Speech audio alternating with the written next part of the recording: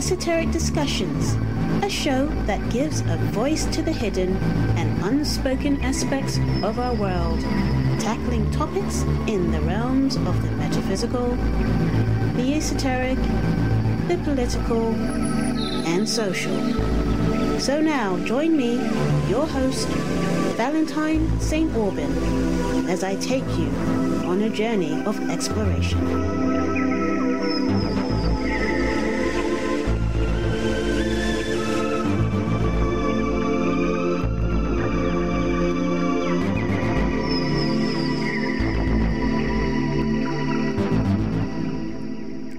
Good evening, everybody. How are you doing today? How was your day? You're listening to Esoteric Discussions with me, your host, Valentine St. Aubin, and I'm here with you, as I am, every other Wednesday evening from 9 on Peterborough FM. If you want to learn more about me, you can visit my website by visiting valentinesaintaubin.co.uk. So tonight it is the 22nd of May 2013, and my show tonight is going to be with a very special guest, Lauren Delsack, who is an astrologer, and she's also the author of several books as well. So she's going to be joining me in a few minutes.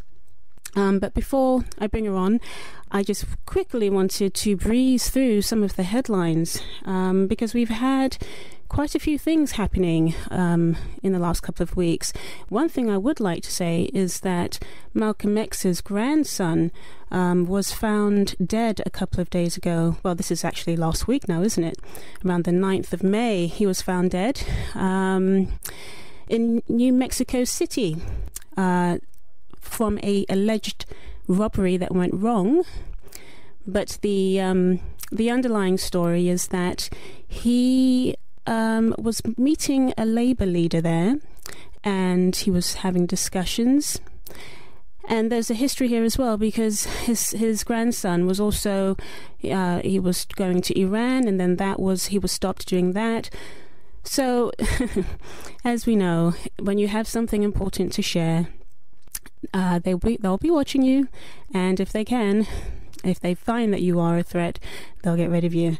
And Malcolm X's grandson had a lot of issues as a child growing up, but he was starting to turn his life around. And when I saw him in interviews, he did have some interesting things to say, and I think that can be. I think we can say that he was starting to walk into his grandfather's shoes. So very sad to hear about that. He was only 28. And I'm sure if he had have lived longer, he would have started to find his true self. So that was sad to hear. And of course, we've had that horrendous tornado in Oklahoma, which is the worst of its kind that's ever hit before. So so much is going on. So many energies revving everything up, kicking things up. So if you're suffering, if you're struggling, know that you're not alone. We're all feeling it in our own ways. Some of us maybe don't speak about it as much as others, but we're all feeling it, so you're not alone. So I'm going to take a break, and when I return, I will be back with Lauren Delsack. You don't need your radio or your PC to listen to Peterborough FM. Use your smartphone instead. Just use your browser and connect to www.peterborough.fm and click Listen Live. Peterborough FM, the station that listens to you. Right, so welcome back to Esoteric Discussions. Right, so my guest tonight is Lauren Delsack. I've just opened up a mic. Lauren, say hello.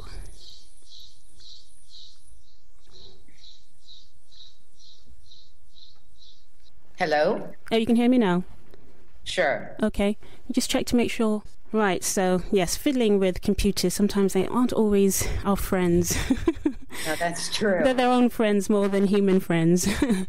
It's a great pleasure to have you with me this evening, Lauren. Likewise. And I'm looking forward to listening to a master. So I'm going to, for the most part, once we get going, move out of your way so that you can share all your great wisdom and knowledge, because the time will go by so quickly. And I want to make sure that we have time to cover what we're going to talk about tonight, which is Draconic Astrology. And I will allow you to discuss that further, the definition of that, and then how we apply that in astrology. Mm-hmm. But before we delve into that, I want to begin by talking about your work, because I came across you quite a few years ago now, back in 2008, and the thing is, there aren't very many astrologers on YouTube. There aren't many astrologers that are using that medium. There are a few on there, but there could be a lot more. And you were one of the first ones I found, because I love YouTube. Yeah. And you were giving a lecture on Draconic Astrology, and I just thought it was the most fascinating thing, because I'd never heard about that before. I'd never come across that aspect of astrology. Mm-hmm. So that is how I heard about you. And when I invited you onto the show, we had a great conversation and caught up with each other very briefly, but we got a chance to speak, and I was like, wow, this is like an old friend, Well, that's what it felt like to me. And yes. I went out and I bought a couple of your books, because you're also an author. You write as well. And I read a couple of them. I read they were both the study guides that you have out.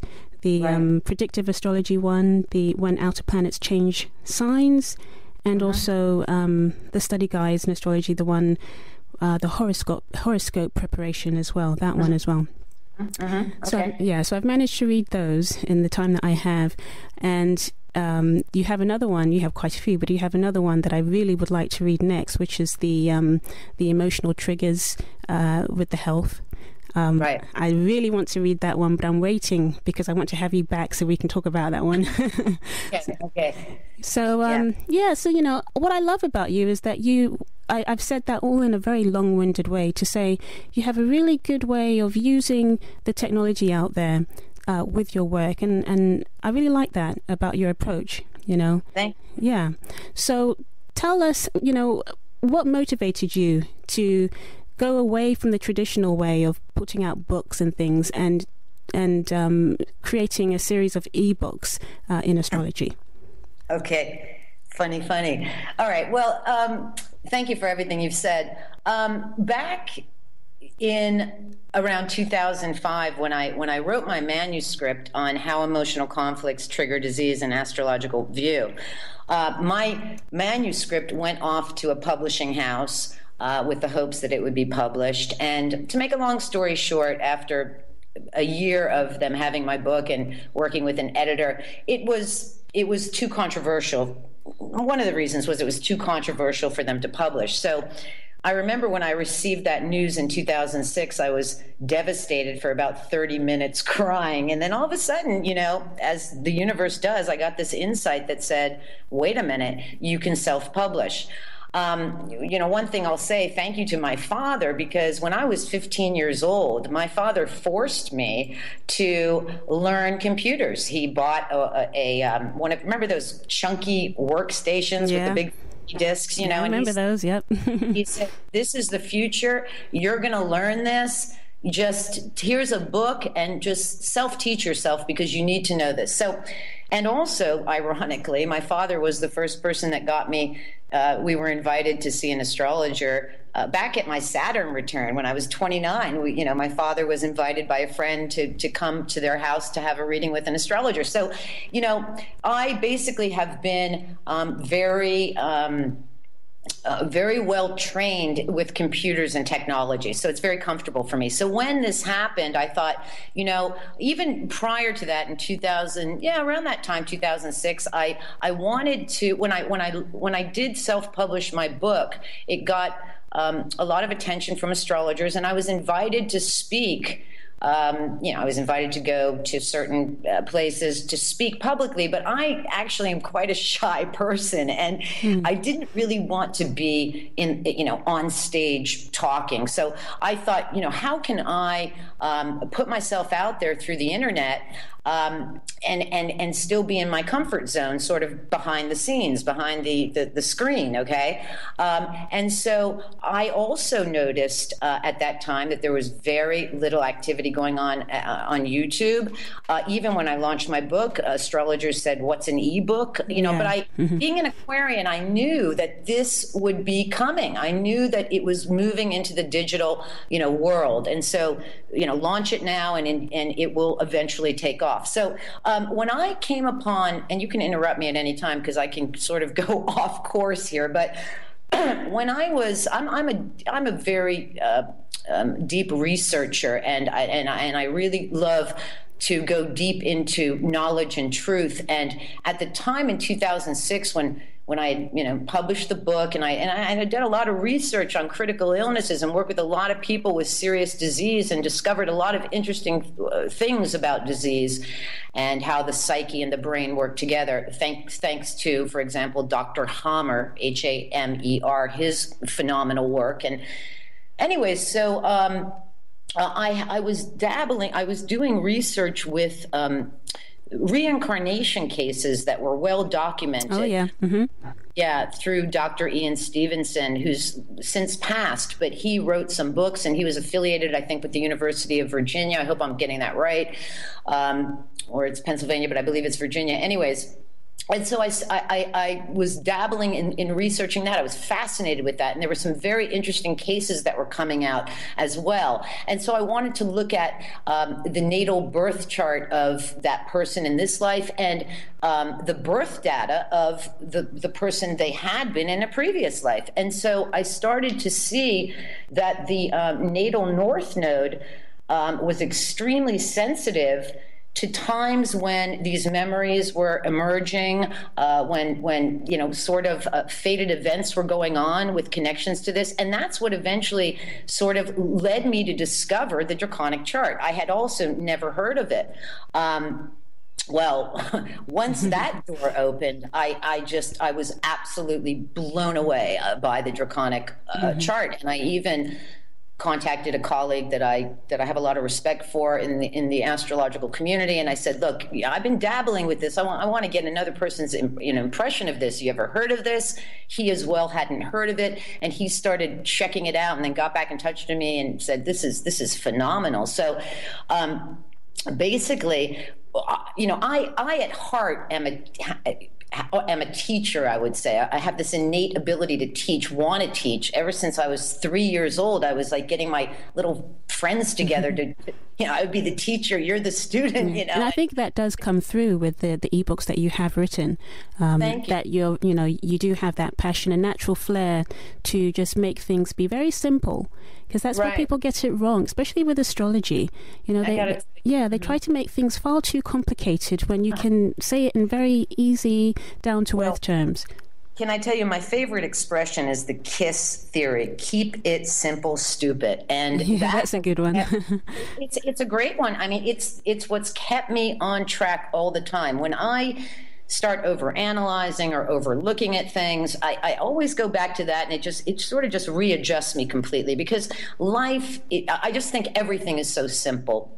Another, great influence in my life is Noel Till, who's a phenomenal astrologer. I think he's a great astrologer as well. And, when I took his master's course about 10 years ago, he used to always give me the feedback on each lesson, and he'd always say, cut back on the measurements, because astrologers, we have this insecurity about needing to prove our analysis, and so we sort of throw out, we throw in all these measurements that are just so unnecessary. So he really taught me that measurements are just echoing, the same thing over and over and over again. And he always says, how many measurements do we really need? So thank God to him, it's helped me be a better writer, be a better, edit my work, think in simple terms. So, going back to the excitement of the Draconic. So when when I, saw how accurate this was, not only with my life, people I knew, clients, just the bells were just going off everywhere. I said, the only book that's written on the subject, and I just want to put a shout out here to Pamela Crane, who wrote the Draconic Chart. Yeah. Because that's really the only written material that I could come across at that time. There was pretty much nothing on the internet. And so, because I also was getting into internet marketing and I'm sort of a one-man show, I decided, hey, no one's talking about this stuff. We got to bring this to the attention of other astrologers so that they can work with this phenomenal draconic chart. And and so that's kind of what got me going. And I started dabbling with videos, and it was more to get exposure, not only for my work, but for myself. And, it's a great platform. So I learned a great deal about researching and learning internet marketing, and that, videos. And again, YouTube gets so much traffic that someone's going to see you. And I remember when I uploaded my first video, before I had even sort of I uploaded it, and then I looked at it and it already had 10 views. I thought, that's amazing, isn't it? Yeah. It's so fast, Yeah. So, well, and I mean, there's so much information here. So let's break this down a bit. I mean, for me, when I came across your video about Draconic Astrology, I had been going through quite a big change in my life, in my personal life. And it was like, bam, I was ready for that kind of deep information. Because as you have very briefly for us defined that Draconic Astrology can relate to the soul, there is a connection to past lives there, so, and there's a deepness of trying to understand who we are through that Draconic chart. So I find it very fascinating, and that is what we're here to talk about tonight. Right. So let's break this down for people. Okay. How would you, if someone comes up to you and says, okay, so, and they like astrology, how do you define Draconic Astrology? Do you go from the principle that everybody has a soul, and Draconic Astrology can then therefore help someone to understand the soul lessons that people are coming into this lifetime to overcome? How do you approach it? Okay, my approach is this. One of the first things I noticed when I was looking at my own chart was I could not believe how it was describing the instinct person that I am. I mean, the raw, real me, okay? Not only physically, but also, emotionally, psychologically, all that kind of stuff. So when I started to, for example, read Pamela Crane's book, she puts across that it is our higher self, or our soul, or our spirit, or who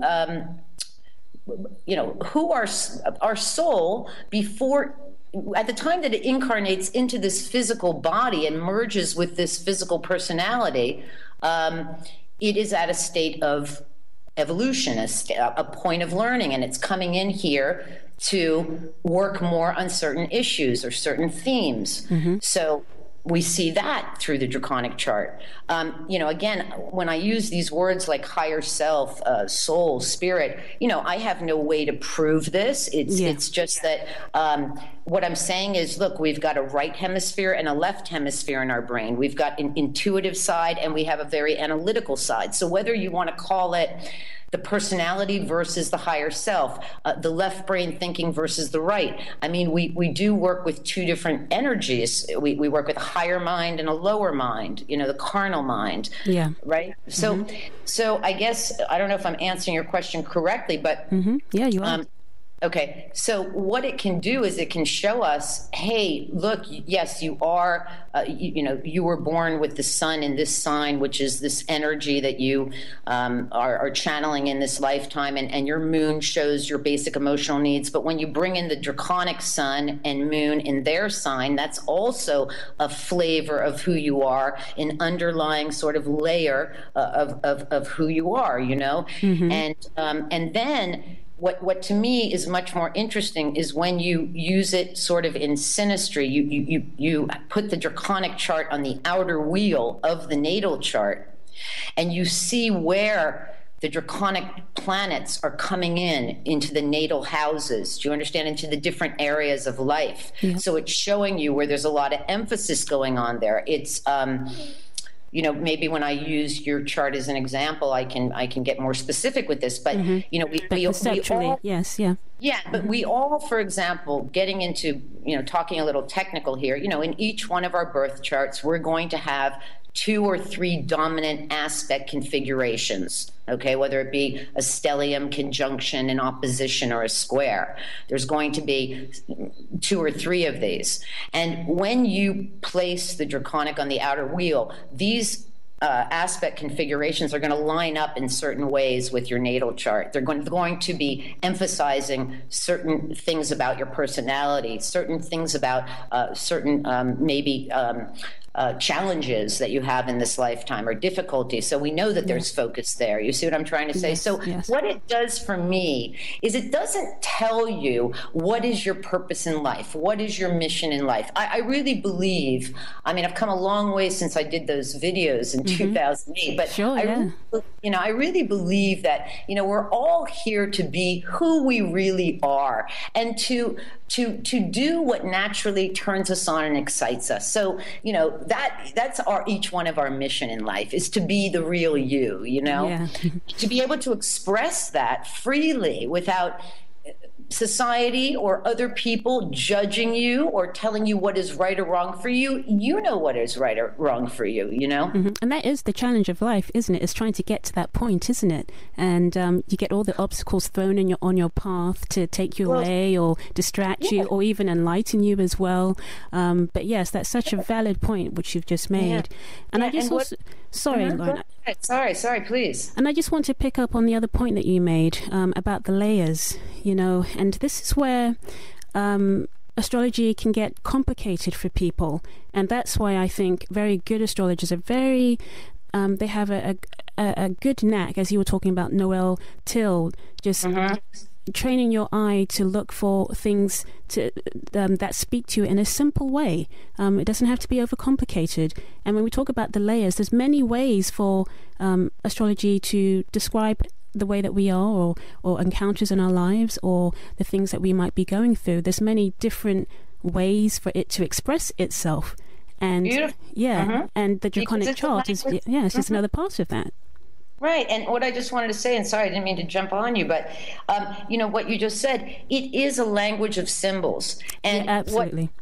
Okay, so how those symbols are going to manifest, I mean, think about each one of us on this planet. No 2 people are alike. We don't have the same nose, mouth, eyes, brain. Okay, so of course, the symbolism is going to manifest particular to you. And one thing Noel teaches is that the horoscope, you're the one who makes your natal horoscope come to life. So all I can do as an astrologer is say, is have a good conversation with you with open-ended questions based on how I'm seeing the possibilities of these symbols manifesting. But you're the one who's gonna tell me, yes, that it's like that. You know, you give the color. They give the color to it. Yeah. Yeah. Sometimes it's frustrating because there are so many possible manifestations for those symbols. You know, I don't want to be an astrologer who says, well, it could be this, it could be that, it could be this, it could be that, it could be this, which one, you know, it gets tiring. You know what I'm trying to say? Yeah.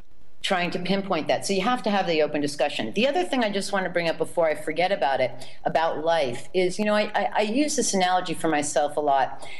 It really is very similar to a video game, because in a video game, you've got things coming at you, right? You've got these hurdles to get over, these obstructions to get over, and you're like battling through it, trying to like make your way, you know? And well, isn't that really what higher wisdom and knowledge is all about? And you know, I mean, I study a lot of astrotheology, and I'm very much into that kind of knowledge. And it always comes back to, look, the kingdom of God is within you. You are the master of yourself. And, you know, you're the one who's going to determine your path, you know, and you're the one who's and that it is a mental universe. I mean, a lot of this comes over recent years with everything that's been happening in terms of opening up so much, wisdom and knowledge for people. And I think, anyways, I didn't mean to go off there, but I just wanted to bring up. It's great. No, you feel free. You express yourself. I do not like to censor my guests, but I think they're all good points that you're making.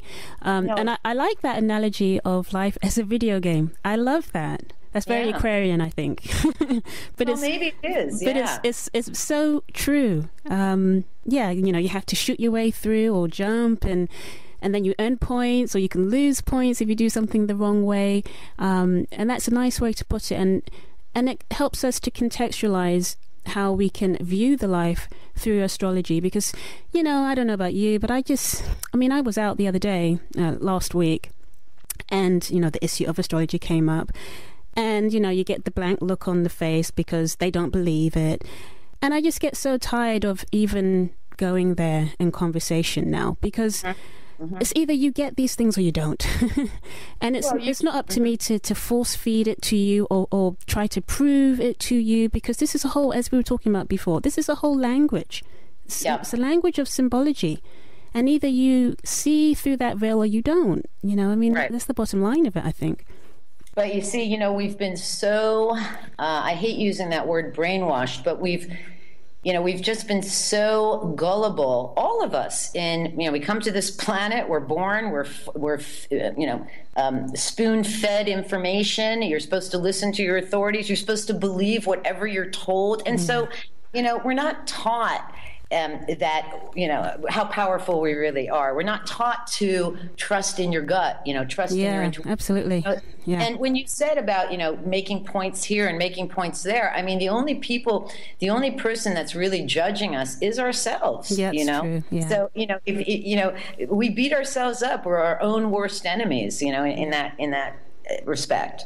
Yeah, that's absolutely true. And in terms of, your research, Lauren, why do you, because this is following on with what you just said, which I think is excellent, why do you think Draconic Astrology has been so hidden in the Western world, at least anyway?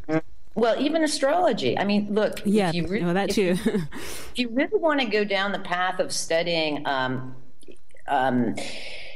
let's say sacred texts and astrotheology and things like that, you're going to see that the whole Bible relates to astrology. I don't really want to go down that road, but the point is that it's whatever. I always look at it like this: if something's been covered up or not been put out there, that makes me more interested to go down that path. Yeah, me too. Yeah. I don't want to I guess maybe being an Aquarian, I'm a little out of the box, whatever. You also, just so that I don't know if you've studied your Draconic. I've seen it. Yeah, I've seen it. Yeah, you are a double Aquarian also. You come this lifetime with strong Aquarian energy. Well, I have an Aquarius mother, so okay. he makes total sense. So it does make a lot of sense. Yeah, that's another thing that we see through the Draconic too is these associations that we have with other people.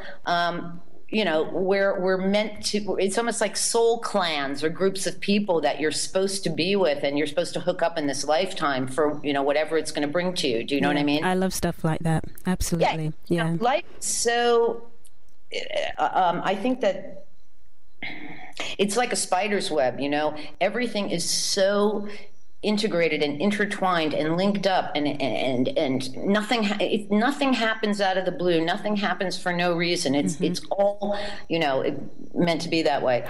Going back to why I think Draconic Astrology has not been out of the box.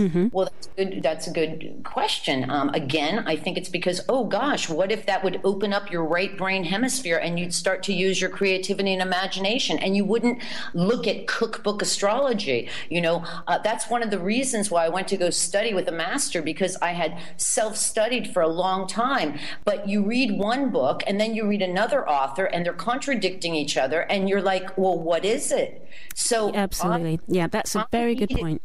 Yes. And so I think everybody gets to a point, basically people who study astrology, they start out on their own and they start, reading from sources and books. That's normal because you can't go to university and get a degree in astrology at a public university. So, it's self-taught. Now you get to a point where you say, wait a minute, now what's right, what's not right, what applies, what doesn't. And so I think that it is important if you want to go down that path of becoming a professional astrologer, meaning like making it a career, then you do need to study with somebody who has a lot of experience in the field and knows what they've applied, what they've tested, what they've learned, and so thank God for Noel Till, because he really helped me completely streamline and get rid of what was insignificant and just was another gobbledygook of measurements and get down to the big bells. That's what he calls them, the big measurements, the ones that are, really speaking the truth. So again, for me, it's just suppression of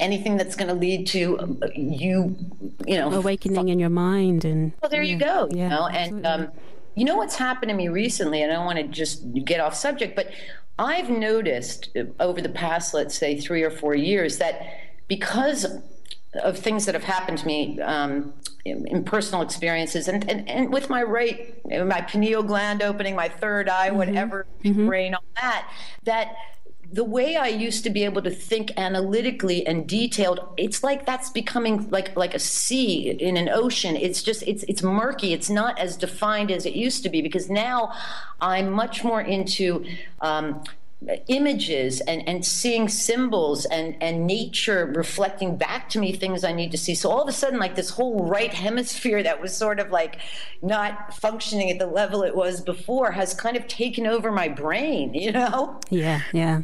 I like that. I like that analogy. And, I also like the idea that, we can approach these things, if we need to use other aspects of our world around us, we can describe, the symbology that we see through astrology. We can liken that to mathematics. We can have a mathematical approach because, mathematics, again, that's a language as well, and of course, in the old days when you studied astrology, you had to have a mathematical brain to do that, to do this. There were no computers to do the calculations for us. You had to be in tune, as you were saying, with nature, with the science around you, with the numbers. And so all of that is important. They're all linked. So definitely. Yeah, so I think that's an excellent point. And also, you started off by also saying that you were studying a lot of astrotheology, and of course Jordan Maxwell has brought a lot of that to our attention, about how the Bible is basically a reproduction of the movements of the sun, and that kind of language, and how it's been hijacked and turned into something completely different. And of course, we can go back to the ancient Egyptians as well, using Osiris and Horus and Isis and all of those types of symbols, which have found themselves in our Bible as well. So there's many ways, there's many directions that we can go when we even just start to open up our mind with Draconic Astrology, isn't it? It does get your brain thinking. Even with astrology, I'll make a point here that's interesting, and a couple points I want to make. But one is that what is the most noticeable thing in the sky in the day or the night? The sun and the moon. Yeah. I mean, when it's like right there under your nose that you don't see it. What I'm trying to say is that when you start with your study of astrology and you start looking at the movement of the sun and the seasons and the phases of the moon, I mean, this is what we're really talking about, because what I was going to get back to is, with the moon, there are 8 phases, and there's a reason that phases, and those set up the structure of the harmonic aspects of astrology, So I guess I wanted to make that point that it's I many times try to put myself in living, let's say, thousands of years ago, okay, and thinking to myself, well, if I was studying astrology then, what would I be noticing? I would have to observe nature, and I would have to observe what's going on with the sun and the moon. Because thousands of years ago, there were stars. Yeah. But who defined the constellations? Who put the boundaries up? This was man, okay? This was later. So, if you're looking out at the sky full of stars, of course you're going to notice the bright ones, and you're going to notice where their placement is at the different times of year and all that. So I guess what I'm trying to say is that when you bring it back to observation and nature and what you can physically see, that's, to me, what's telling me is important. Yeah. Well, I'm loving this. Yeah. And I just wanted to say one other thing. Jordan Maxwell, right? Yeah.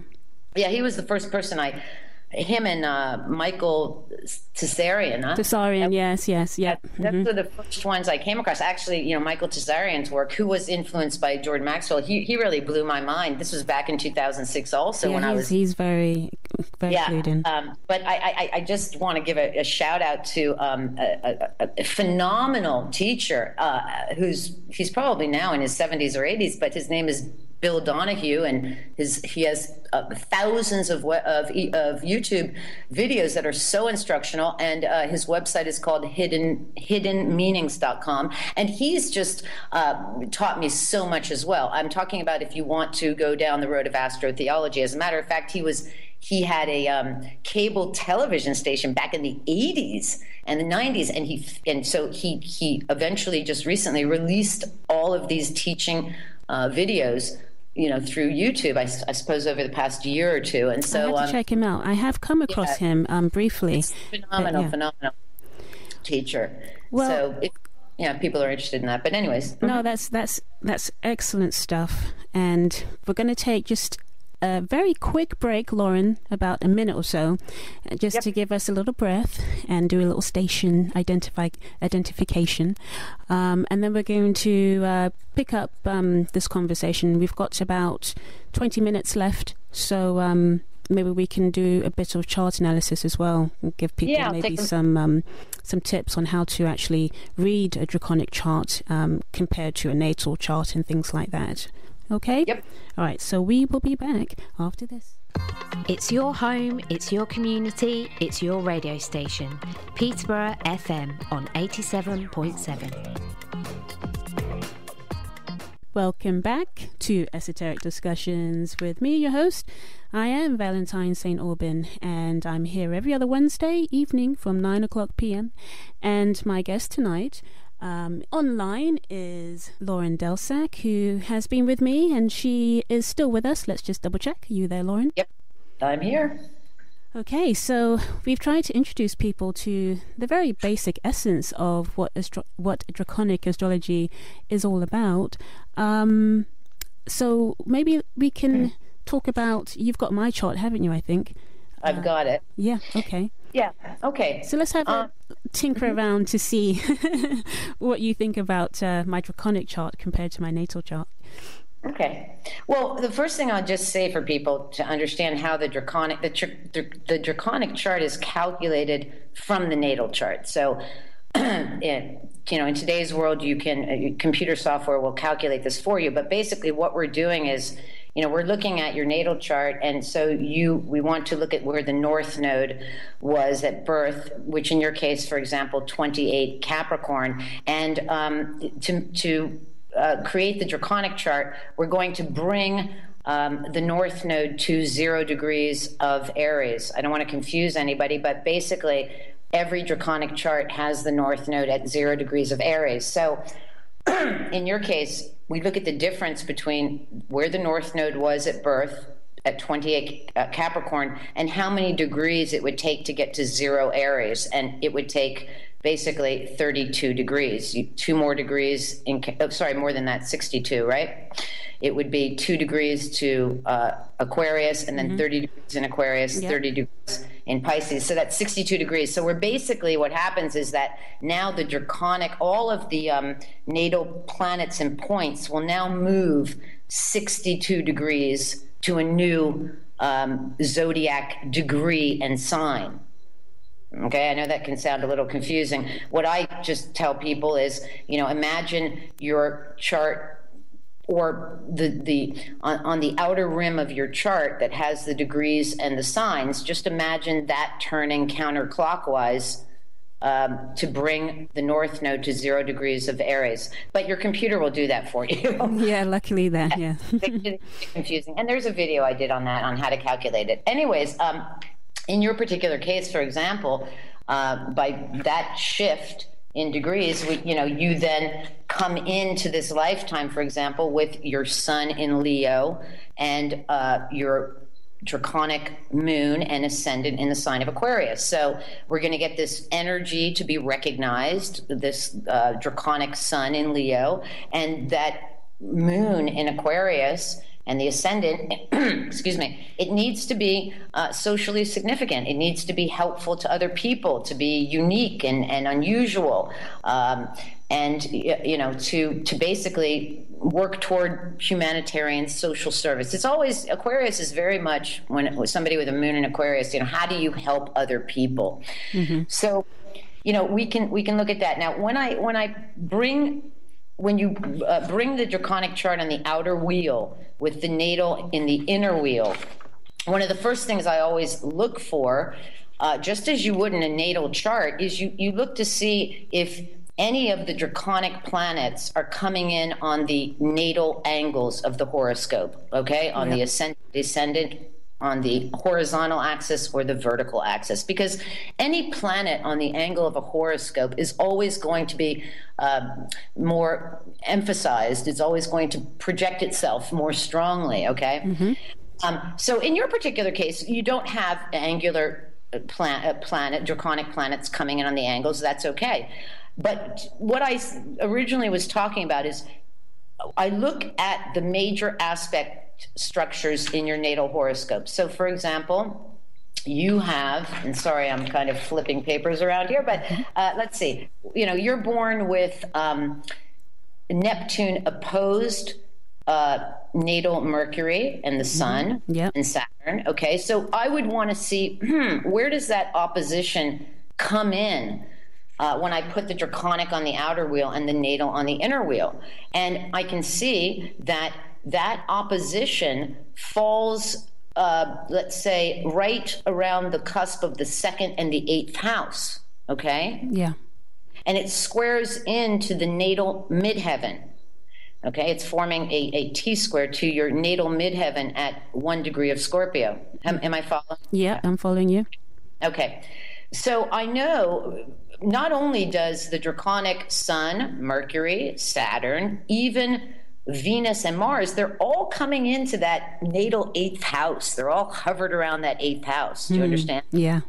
So immediately I know that there's a strong 8th house emphasis in this lifetime, even though in your natal you don't have natal. Because I was about to say, I don't have anything in there. Yeah. But your natal sun rules the 8th. Yeah, it does, exactly. Yeah. See, what the draconic just showed me right there is if I was calculating, if I was analyzing your birth chart, like preparing it for a consultation with you, I might wonder, is 8th house all that important to her? Well, as soon as I pull the draconic in, I mean, you've got 1, 2, 3, 4, 5 planets sitting there. I know it's important. You see, that's amazing. Yeah.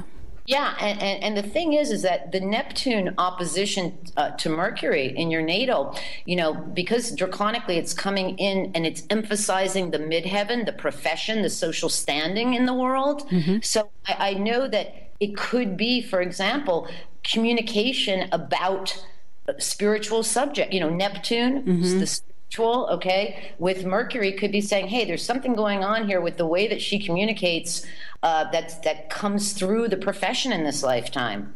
Now, the reason I said that is because if we look at one other natal aspect you were born with Pluto square to the moon. Yeah, I was. Unfortunately for me.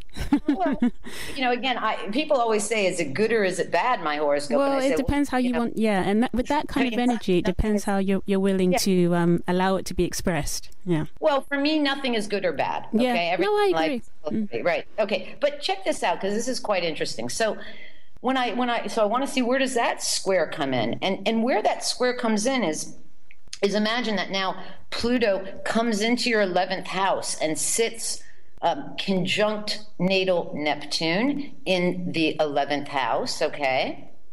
And it's opposing, because I mean it's activating the Neptune Mercury opposition. Yeah. So now the Draconic Pluto square moon has come in and lined up with that natal Neptune Mercury opposition. Now, when you put together the symbolism of Pluto conjunct Neptune in the 11th house, well, automatically those two planets can symbolize the supernatural. Yeah, I was about to say paranormal, esoteric, and with group affiliations, like-minded people. Okay, and Pluto also coming in there is empowering Mercury. So you're going to have deep thought. You're going to have very good communication skills, because also the moon is squaring into that. The Draconic moon squares into the natal Neptune opposed Mercury. I hope I haven't lost you here. And so when we bring that moon in with square to natal Mercury, we've got good communication skills. She's articulate. She wants to help people through communicating about spiritual subjects. I think that sums me up. Yeah, I do. Well, it's really easy for me to say that in retrospect, knowing that about you. Yeah. But I have to, and also the 8th house, again, now it's echoing all the 8th house symbolism that has to do with taboo subjects, the occult, mysticism, alternative healing therapies. I mean, that's just one aspect of the 8th house. I could then take this approach and look at it from a psychological standpoint and bring in issues of you and other people's resources, like you and a spouse's resources together. It could have to do with how you feel valued or not by other people. 8th house, 2nd, 8th has to do with how valuable am I? How valuable am I to other people? There's all ways I could go with it if I was in consultation with you. I'm just trying to give a simple example, which didn't come across too simple probably, because it does get complicated trying to explain it without seeing a visual of the chart. You know what I mean? It made a lot of sense to me, because you know your chart. Well, I know my chart, and you hit it right on the nail with the sun being the ruler of my 8th house. So when you noted that emphasis on the 8th house, the light bulb went off for me, and in consultation I would have given you more detail there. So so I think it was spot on from my point of view. What do you think in terms of predestination, Lauren? Where do you stand with that when you're looking at the Draconic chart in relation to maybe the natal chart as well? How do you feel about a concept like that? Good question. Well, I do think that life does have a sense of predestiny to it, yes. But it's kind of like, okay, how about like this? You've come here. What's predestined is the themes and the areas that you've come here to explore. However, how you go about exploring those areas are up to you, because we do have free will. So, you might need to explore maybe relationships in this lifetime and partnerships, but how you're going to go about that, whether you're going to get married on a piece of paper, whether you're going to have a business partnership, however you're going to go about it is up to you. So I look at it like a river is going to flow in the direction it needs to flow. So you can't stop that water. There's a predestiny to where it needs to go. You can try to divert it. You can try to put things in its way. That's what I mean by free will. You can do what you want with the water, but any way you go about it, that river is going to go out to the mouth of where it needs to go. You know what I mean? That's just the kind of weird thing about it. But that's how I look at it. I think that it's a combination of absolutely destiny and absolutely free will. It's a combination of both. I don't think you can negate one. I think they work hand in hand. Because in the universe, all of these energies are all relative. They're all valid in their own way, so they can all exist all at the same time, in a sense, can't they? And also, I've got a great question for you, because my husband, he was one of those strange people who was born with his North Node at 29 degrees Pisces. Right. So basically, Right. his and using your theory with Draconic, when you're trying to do the Draconic chart, his nodes don't really move anywhere because he's right next to the Aries point. That's right. How do you explain people who have that going on in their charts? Okay, so basically every 19 years, people are going to be born with the North Node very close to 0 degrees of Aries, and so they're going to come in this lifetime with a Draconic chart that's like their soul chart is almost identical to their natal chart. So I would say various things. I would say maybe they need to learn or come in this lifetime with sort of like one strong emphasis. They need to maybe, Pamela Crane says, what you see is what you get. That these people, there's nothing underneath the mask. They're showing you what they are. Do you understand what I'm trying to say? There's no other layer there. Yeah, I think he's very much like that as well. He Yes. is what you see with my husband is what you get. He's very much like that. Right. Would you say that they have had? I mean, it's a very big question, but would you say people like that are quite complete with their, like in terms of reincarnation, with their reincarnation cycle?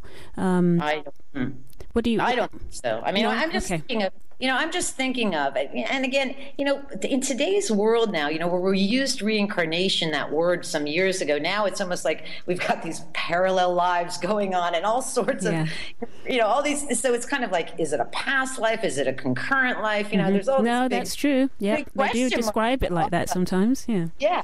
But what I was going to say is, I know people who were born around 1950 where these, the Draconic was very close to 0 degrees in Aries. And I can think of just 2 examples in my head. One person who just always is sort of undermining himself and doesn't believe in himself. And so he has a lot of, personal issues with self-value and self-worth. And so, I can't think that he's, that he's on a higher that he's completed his exactly and then I've got another one who to me is very brilliant and very tapped into I call him a wizard. I mean he's another astrologer and but again I don't know, so I don't have a real good answer for that, because again I think it's part of the mystery of life, and I think that life is supposed to be a mystery, because if we came here knowing everything, what's the point of being here?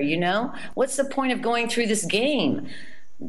I look at it like a game. It's a game. Have fun. Yeah. Explore. Well, I think it's okay to say that, and I think not enough people will say that, and well, we are kind of out of time, Lauren. Yeah. Can you believe it? It's gone so quickly. It does fly, doesn't it? It does fly, but I think that's a brilliant point to leave it on, which is we don't know everything, and that's the beauty of it all, is that there's all of these different areas still to research. If people are studying astrology, they can go down this road like you've gone down and try and make their contribution and learn more. And I mean, I suppose now you use Draconic charts with the natal charts when you're doing readings. I mean, I suppose it's just a natural progression for you to use both at the same time, is it not? As soon as I put in the birth data for a natal chart, the next thing I click is the Draconic button, because I got to see what this person's about, Yeah. It's the other part of them, because it's just half of the story for me. Yeah.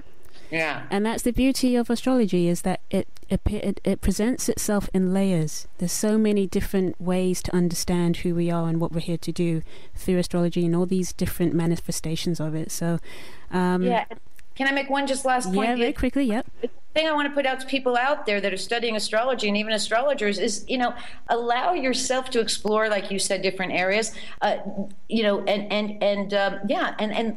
on your own, and listen to your intuition, and just sort of like feel it out and try different things. Nothing is set in stone. Explore, Yeah. Yeah. Well, thank you so much. And would you just quickly give us your website? Yeah, sure. Thank you. It's www.laurendelsack.com. That's LAURENDELSACK. And I want to thank you so much for inviting me. It's been such a pleasure, and it flew. I'm very honored, and I'm going to have you back because we're going to do the emotional triggers and health and all of that stuff as well. Great. Because I love that as well. But you've been a brilliant guest, and I'm going to close your mic now, and we will talk again shortly. Okay, thanks so much. Bye-bye. Right, guys, so another show done and dusted, as they say. It's been a great pleasure as always. Until next time, as I always say, keep your eyes on the stars.